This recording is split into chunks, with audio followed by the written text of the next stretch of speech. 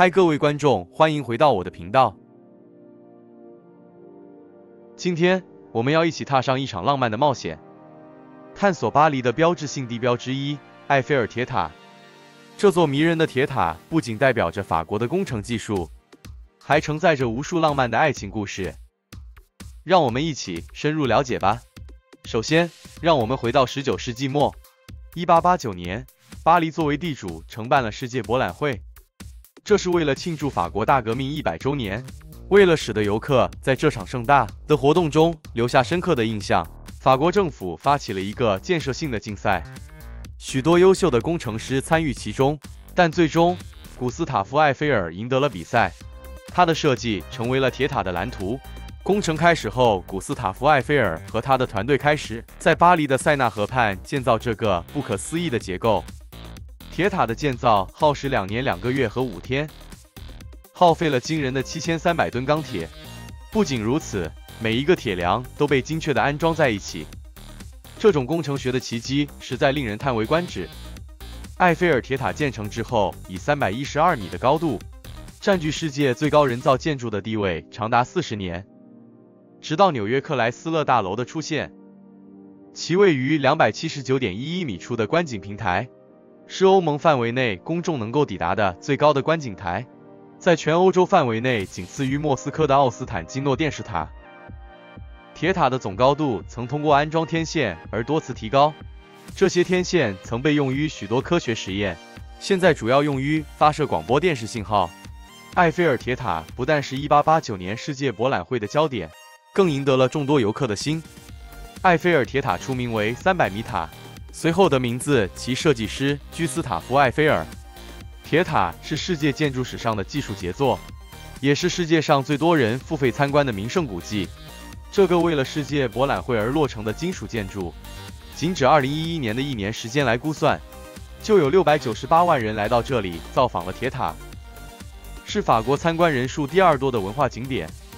1986年，美国土木工程师协会将该建筑列入国际土木工程历史古迹。1991年，埃菲尔铁塔连同巴黎塞纳河沿岸整座被列入世界遗产。随着时间的推移，它成为了巴黎的象征，甚至是整个法国的代表。现在，让我们谈谈如何亲身体验这座壮观的铁塔。首先，我们需要买门票，我们可以选择在现场购买，但为了节省时间，我建议在线预订。这样，我们可以避免长时间的排队与等待。当我们到达铁塔时，我们会看到几部升降机，它们将带我们上到不同的观景台。最令人兴奋的当然是位于铁塔顶部的观景台。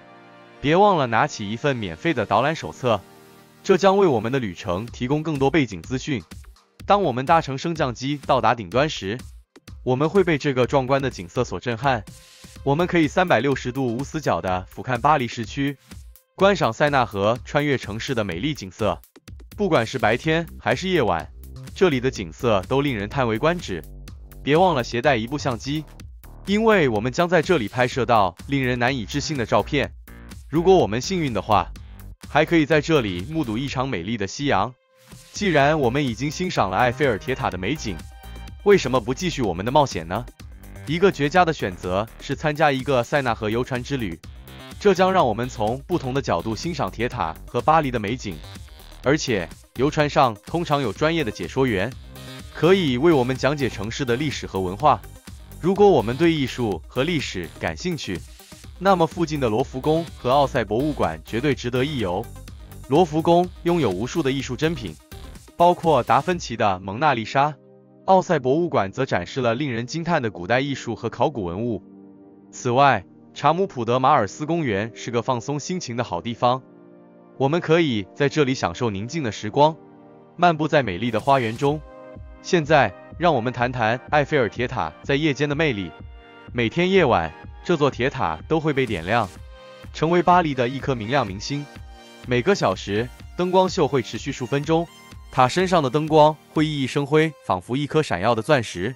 在埃菲尔铁塔上观赏巴黎的夜景是一个不可错过的体验。我们可以到顶端的观景台，欣赏到整个巴黎市区的夜景。著名的地标如凯旋门、巴黎歌剧院和塞纳河畔的桥梁都在灯光下绽放，这个时刻简直令人难以置信，绝对值得一看。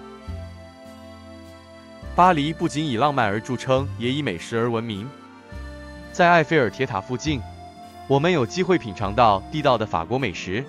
在附近的餐厅，我们可以尝试到各种令人垂涎的菜肴，包括法式鹅肝酱、法国面包和美味的薄饼。如果我们想要轻松一点的选择，可以在塔下的咖啡馆享受一杯咖啡和可颂面包，同时欣赏着埃菲尔铁塔的美景。在参观埃菲尔铁塔时，我们也可以找到一些独特的纪念品和当地特色产品。附近有许多小商店，我们可以买到手工艺品、T 恤、明信片和其他纪念品。不论我们是为自己还是为亲朋好友购物，这里都有各种选择。总结一下，埃菲尔铁塔是一个迷人的地方，充满历史、美景和美食。无论我们是一位浪漫情侣、艺术爱好者还是喜爱美食的人，这个地方都能满足我们的各种需求。希望这段影片能帮助我们更好地计划我们的巴黎之旅。如果有任何问题或意见，请在评论中告诉我。别忘了按下订阅按钮，以便继续跟随我们的游程。感谢大家观看，我们下次再见咯。